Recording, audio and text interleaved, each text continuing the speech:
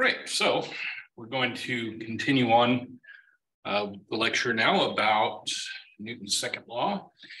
Basically, I'm just going to do a couple of examples that I've found that are in your notes as well. I will post the chapter 5 notes later today as well. There's not a whole lot there. It's effectively just more examples. You should be working on the homeworks and be able to get through this next section by Friday at midnight. The next section is going to start talking about rotational motion. We've talked about things operating linearly. And so starting in the next section, we're going to talk about things moving in a circle, which is actually a little more interesting, I think. So let's get started. Oops, let me adjust the camera here.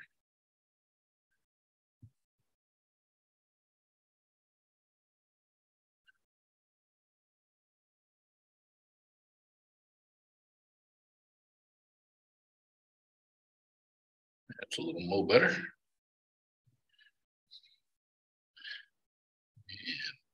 that over that way a little bit. Okay. So let's set up a problem. This is a problem that's in your notes. Pretty straightforward, I think. So remember, I just got this pen too. Remember, I'm a physicist. I'm not an artist. And here we have a guy, and the guy is standing on some tightrope at some distance. Wow, this pen sucks. At some distance, h above the ground. And let's say that while he stands on this tightrope, the rope makes some angle theta with the horizontal. So what we want to know is we would like to find what is the tension in the string. So again, the same assumptions that we've been making are going to apply. We're not concerned about the mass of the rope. We're not concerned about if this thing is kind of swinging around due to gravity or wind or something. It doesn't matter. All we care about is just this guy standing on the rope. Now, in reality, if you were to actually look at this, what you would get is more of a parabola kind of shape. And it turns out that's pretty hard to deal with. And we're going to need some variational calculus. So that's why we're not going to do that. We're just going to assume nice straight angles. So if we'd like to know the tension, then we're going to have to label a few things here. So we know that there's going to be some weight. Since we have a point of contact, there must be a normal force. And we know that this angle exists, this theta. So remember, this is all about forces. Tension is just another force. So anytime we see tension, anytime we see a question that asks us to calculate the force somewhere, we're always going to be using Newton's second law. Sum of the forces is the mass times acceleration. Now, if we imagine this state, we know that there is no motion up and down. Okay, we're not bouncing on this rope. And we know that we're not moving side to side. So we know these tensions have to be equal. So that makes this equation pretty easy. We already know, because there's no motion up and down, that the sum of the forces in the y direction must be 0. Well, we can prove that by saying some of the forces in the y direction, well, that's just got to be the weight force plus the normal force, plus, don't forget, the tension force. But we have two tensions, right? We have T1 and T2. So we need a T1 and we need a T2. And because we're talking about two dimensions, remember the first thing we have to do is to break this thing down into X and Y components. So we're talking about the Y component of those tensions. Well, we know that F sub Y has got to equal the weight. Well, we know weight is just mass times the acceleration due to gravity. So we're going to pick gravity acting in the positive direction downwards. We know this guy has some mass in kilograms, obviously. So we know the weight force is mg. There's no friction. Okay, notice I didn't put that in there. Now we know, if we want to be precise, certainly there is some small frictional force in either direction that's going to work in the same direction as the tension. But it's pretty easy to see that those are going to go away too. So let's not worry about them. We know that the normal force has got to be equal and opposite to the weight force. So normal force is going to be minus weight. Now we haven't figured out what the tension forces are yet. But we can tell from the diagram that they must be equal, but opposite. So that means that the y direction of tension 1 has got to be the same as the negative of tension 2. So we can just replace T2 with a negative T1.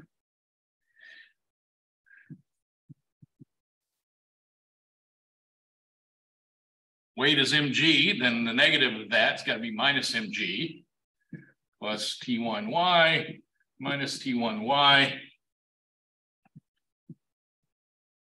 Everything cancels.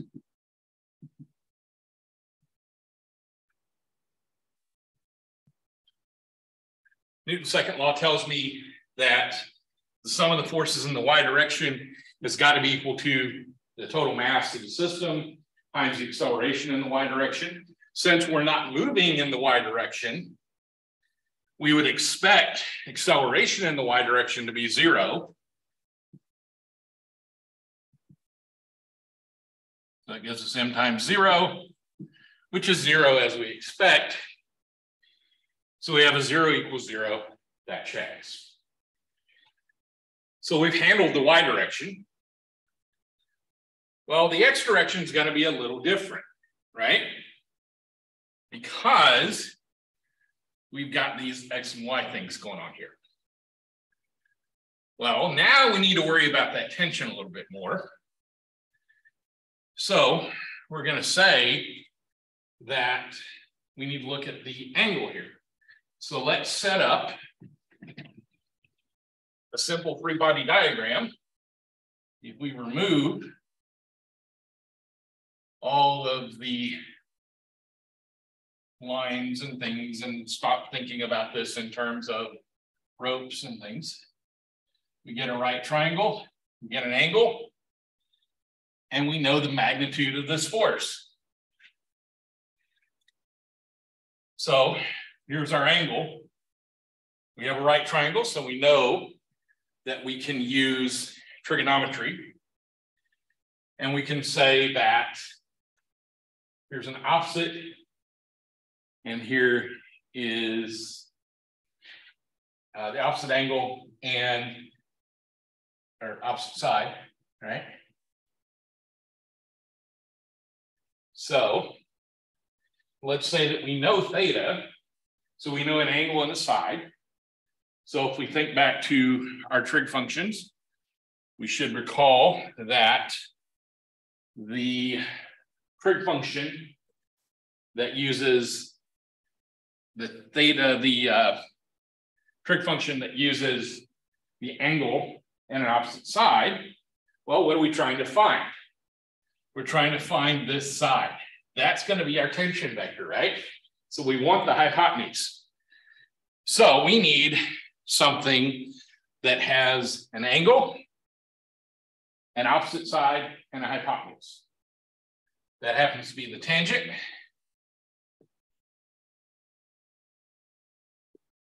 Tangent's opposite over hypotenuse. We want the hypotenuse here. So we can rearrange this and we say tan theta, the opposite side is our normal force. And our hypotenuse is our tangent force.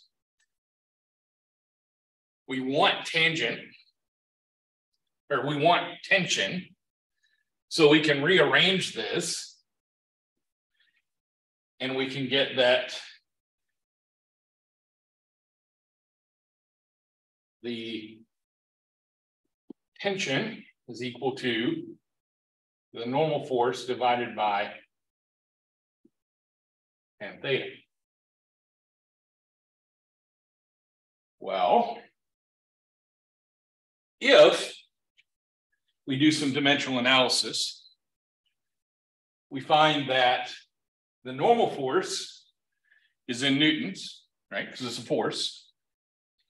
Tan theta, that's a unitless thing. So we have something that looks like newtons over just some constant value. And so that should result in something that looks like newtons. Well, tension means, this means tension is measured in newtons. Cool. Well, is that true? Has to be, right? Because tension is a force. All forces are measured in newtons. So we get newtons divided by some constant, returns newtons, which is exactly what we expect. And now we know the tension. So what's the difference? In the other side, absolutely nothing. The only difference is our direction. The other side, we should go negative, right? Because remember, all we're talking about is direction when we talk about a negative sign. So we arbitrarily pick one side to be the positive. That means the other direction has got to be the negative. As long as those two angles are the same, then the tension on either side must be the same.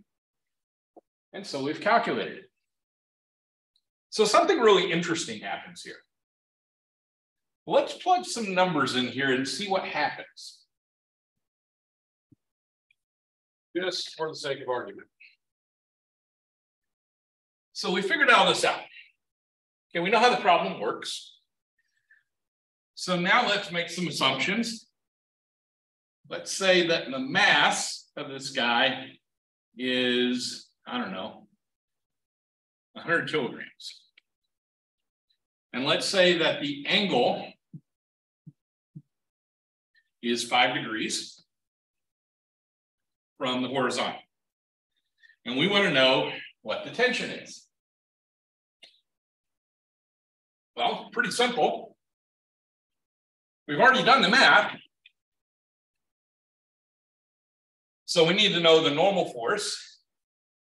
So normal is just going to be the negative of the weight force, which is mg. Well, mass, we know, I said, was 100 kilograms.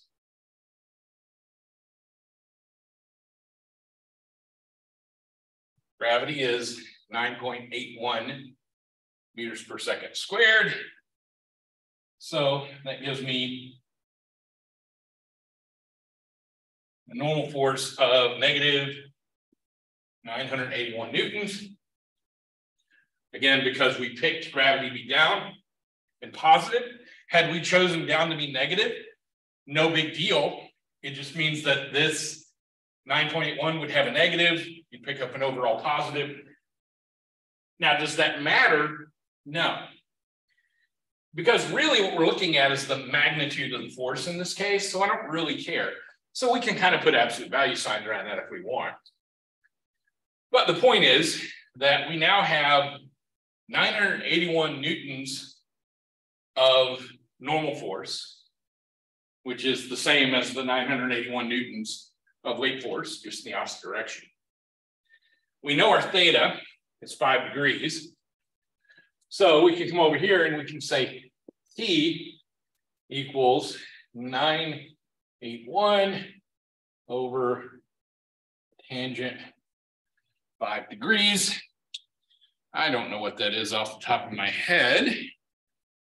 So you go to Google and calculate it.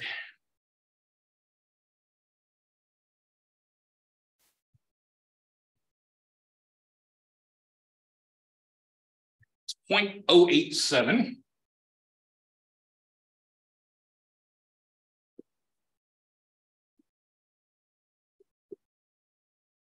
So I now get something that looks like 981 divided by 0.087. And that works out to be 11,275.8.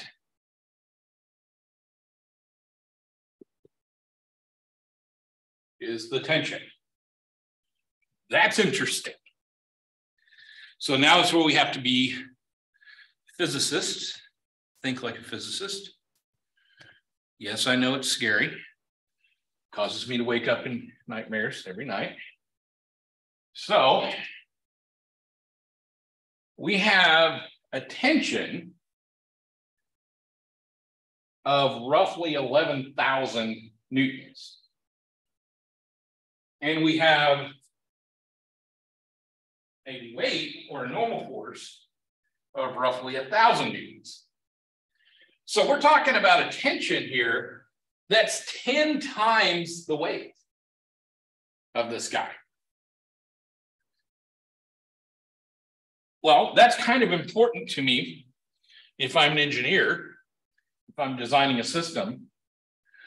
I want to know what the strength of that rope is, right? I better have a rope that can withstand 11,000 newtons of force before it breaks, if I want this 100-kilogram guy to stand on top of it. Otherwise, he's going to have a bad day. This is why, if you ever watch documentaries or something on like Discovery Channel, or go look it up on YouTube, watch videos of fighter aircraft landing on aircraft carriers. And aircraft carriers have a system to stop those aircraft because they come in really fast. And the flight deck of an aircraft carrier is relatively short. In fact, it's so short that if you just landed the airplane on the deck of the carrier, you wouldn't be able to stop in time. So you have to have something to help stop it. And the way they do that is they have what's called an arrestor hook or a tail hook. And it catches a wire on the flight deck that stretches across the deck. And it's a pretty big, thick cable. I would say that cable is on the order of 8 to 10 inches thick and just wound steel. So a fighter aircraft, let's say an F-18, the F-18 has a gross weight at landing of, I think it's somewhere around 20,000 pounds. I haven't really worked on 18s, but they're a little bit bigger than an F-16, so that's probably a good estimate. So let's say your average F-18 weighs about 20,000 pounds. And he lands and snags this cable. That cable can deflect quite a lot, beyond 5 degrees. It works out to, I think on average, you get about a 10 to 12 degree difference. But you can go work that out. It's exactly the same problem, right? Because now, if we just flip this to kind of look top down on it, it's now not a guy standing on a rope, it's just something pulling on this rope. Doesn't matter what it is. We know the angle incline is tension. You'll find out that the tension in that arrestor cable in the aircraft carrier is very, very high. It's measured in the order of tons. There have been accidents, and you can find them if you look hard enough on YouTube, where that cable has snapped. We're going to talk about energy in a little while. You probably all played with a rubber band, and at some point the rubber band breaks, and it goes flying and slaps you in the face, and it kind of stings. So imagine this giant wound steel cable snaps under tons and tons of pressure and starts flying around. You don't want to be anywhere near that. So you can find videos of this on YouTube. If you look hard enough, there's some gross ones where guys have been cut in half by this.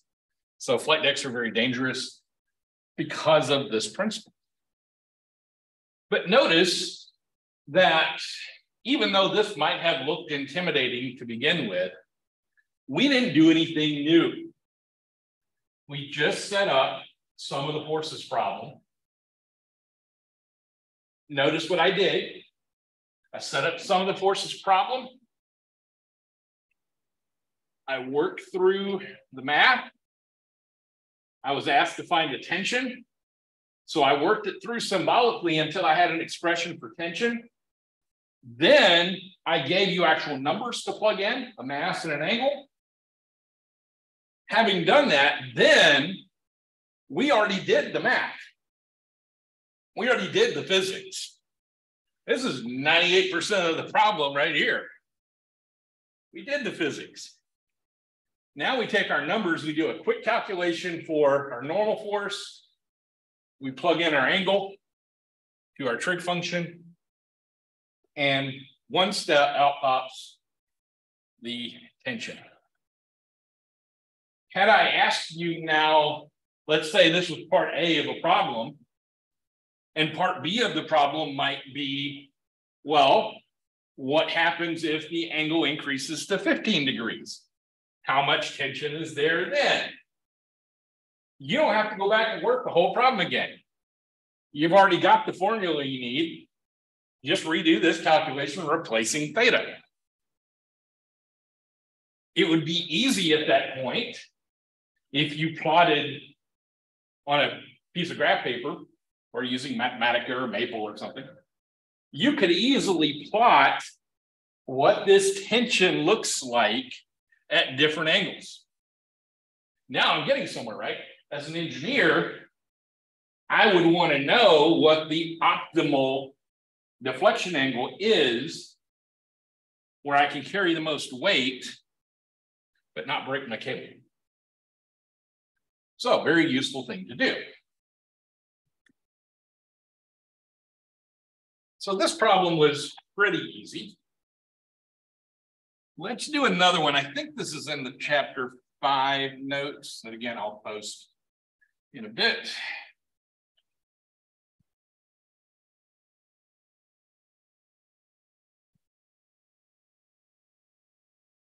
So here we have our horizontal. And here we have a rope. We're going to call that an angle theta. And we have another rope. We're going to call this angle alpha.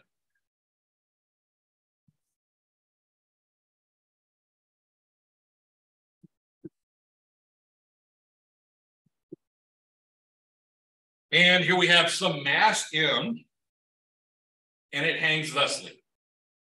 So again, this looks like the tightrope problem, except now our tensions are different.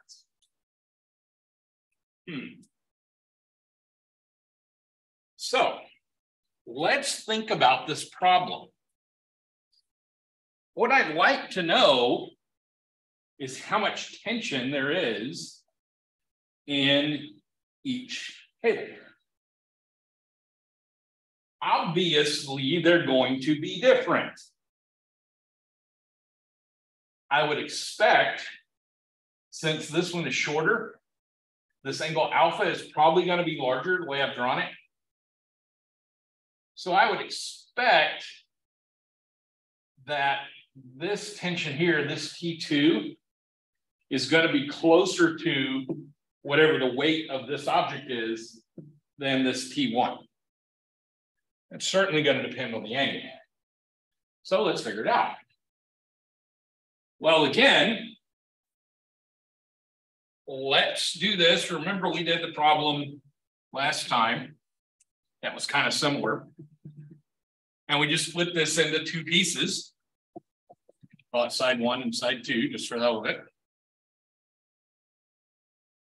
So let's do the calculations.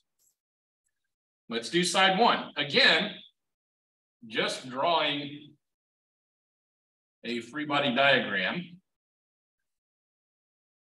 from this.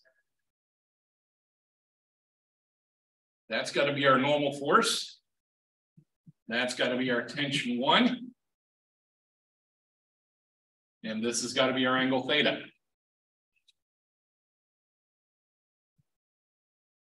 Look at that, looks exactly like the other problem. So we end up with something that looks like T1 equals the normal force over n theta.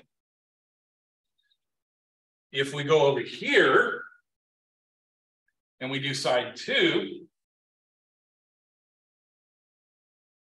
let's draw our free body diagram again.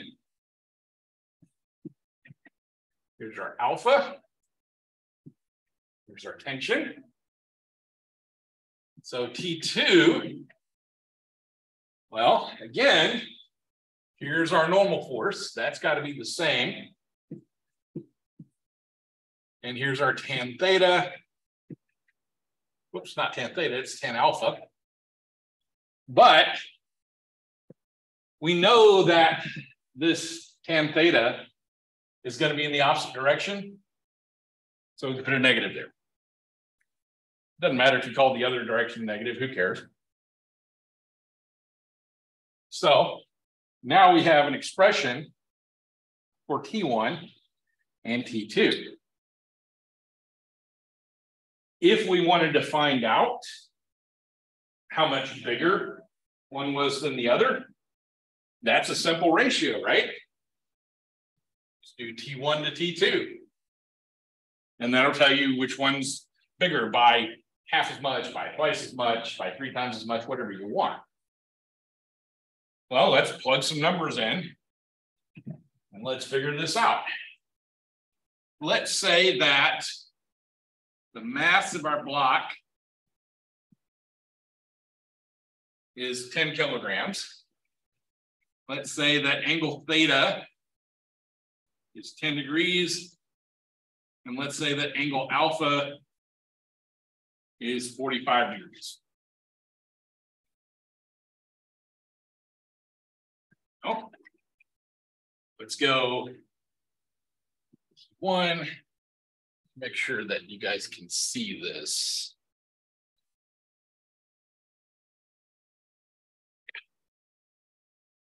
So let's say T1 is our normal force. Well, we know our normal force is just minus mg, and theta is 10 degrees, so tan 10 degrees. M is 10, let's just do some quick math. Let's assume that G is 10, so that's gonna be 100 newtons in the negative, and the tangent of 10 degrees. Again, I can't do trig in my head that quickly.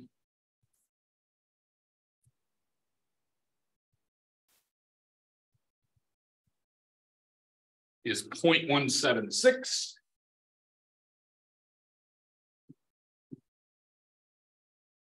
And over here, we know that our normal force has to be the same. Minus 100 newtons. Don't forget our negative sign to indicate direction of T2. And then we have our tan of alpha. I said alpha was 45 degrees.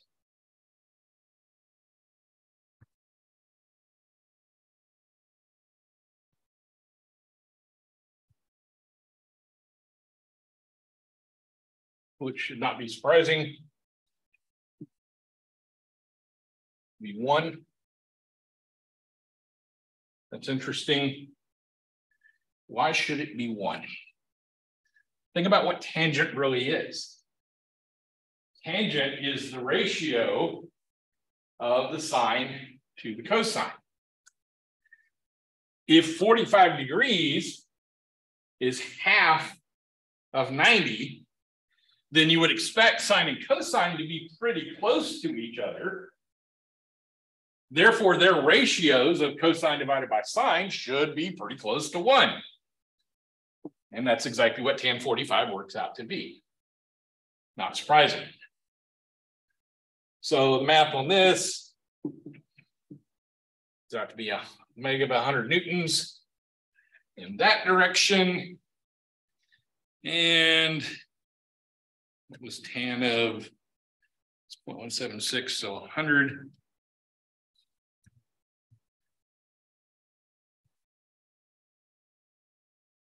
Works out to be 568, we'll call it 0.2.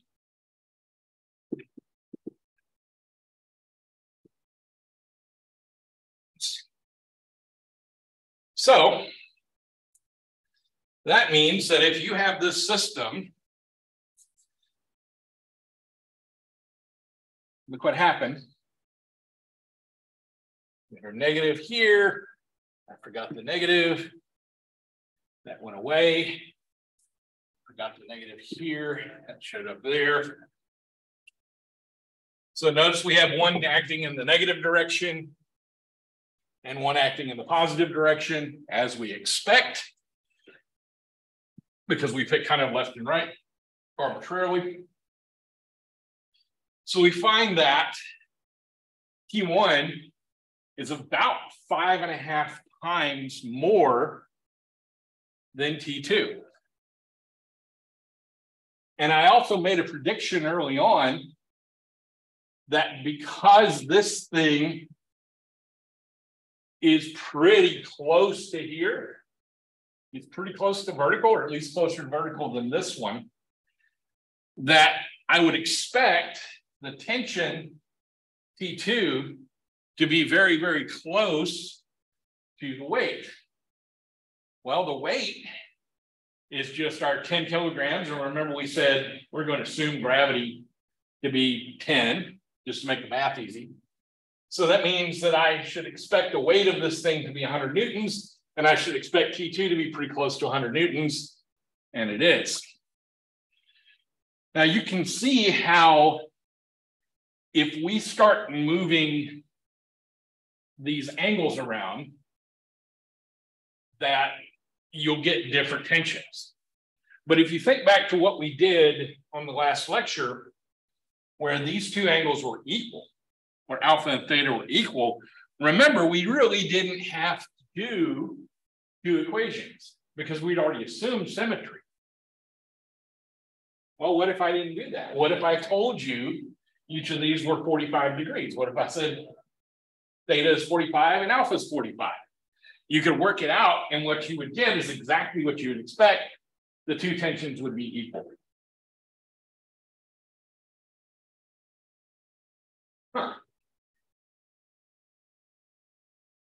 So nothing big. Just remember, you split this thing up into two different right triangle problems. I'm going to set up one more for you. I know this one is in the notes as well. I can't remember, it's in 4 or 5. Again, the chapter 5 notes that I'm going to post are really, really short. And they generally are just practice problems. But it'll be all right.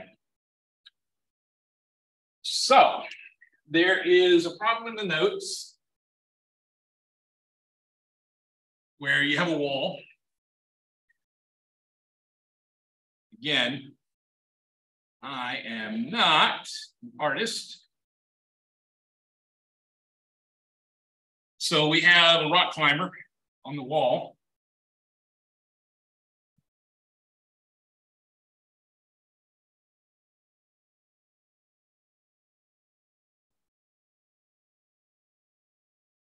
And we say that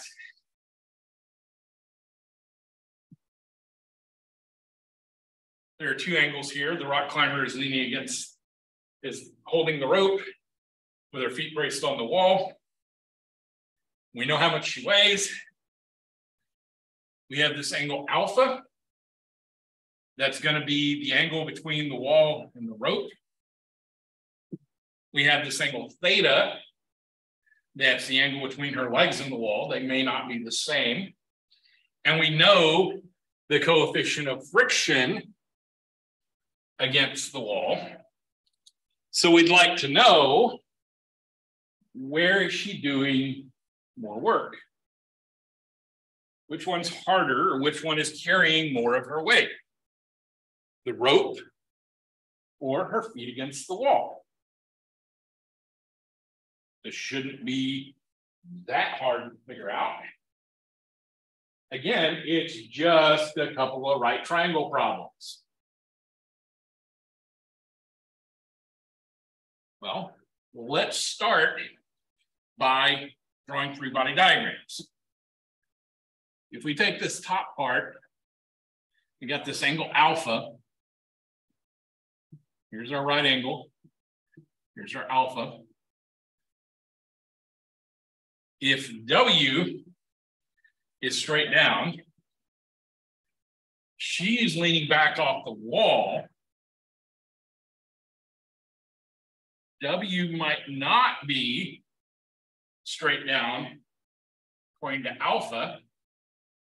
So W is going to be some function of this theta. So what we're going to have to do is this kind of problem. This is going to look like an inclined plane problem, right? Some theta. And here's our climber that represents the box. Here's our weight. And we want to know that piece. So we know an angle. We know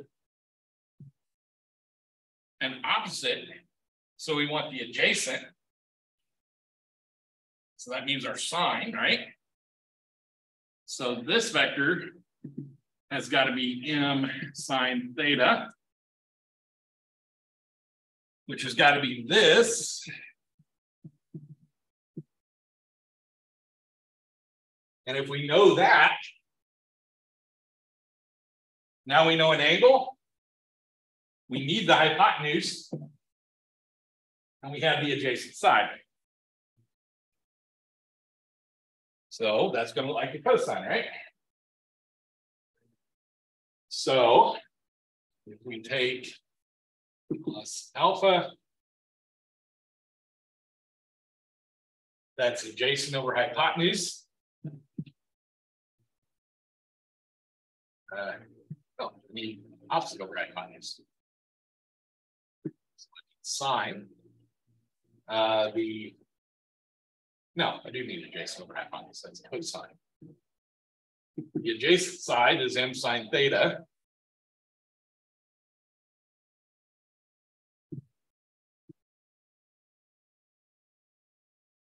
The hypotenuse is the tension.